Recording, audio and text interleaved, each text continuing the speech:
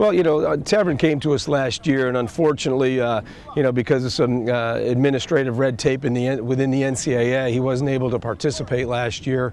But he was a guy who worked very hard throughout the entire year and into the off season. Had an excellent spring. Has returned to the preseason practice in excellent shape. Our team thinks enough of him and enough of his leadership ability that they voted him captain.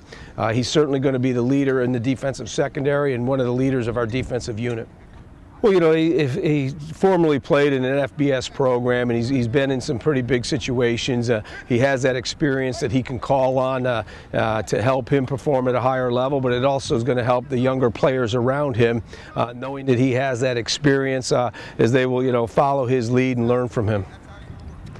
Well, he's got tremendous speed, and he's got excellent cover skills. He's a guy that, although he's not terribly big or an imposing figure, he has excellent athleticism. His change of direction is very well, and his coverage skills are excellent.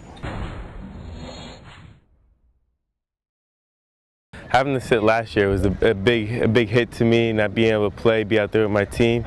So this year, being able to play, it's going to be much better. Coming out in the spring, I got back on my feet, got back to where I used to be. I'm just ready for a good season and helping this team win some games. It means a lot being new, not being able to play last year, and still coming in and proving to these guys that I was captain material for this team and able to lead them. And I'm just going to go out there every day, every practice, every week, every game, and just prove that to them over and over again. Some of the younger guys that stepped up, Charles Edwards, Joe Johnson, Iffy. There's a whole bunch of corners and safeties that have to make an impact this year since our defense is pretty young. And Darnell in the D-line, so they have to take that big boy step. This is a new team. There's a whole new mentality. Everybody's hungry. Everybody just wants to come out here and work.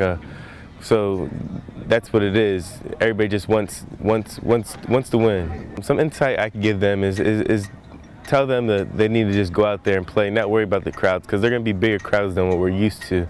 30,000 people over in Montana.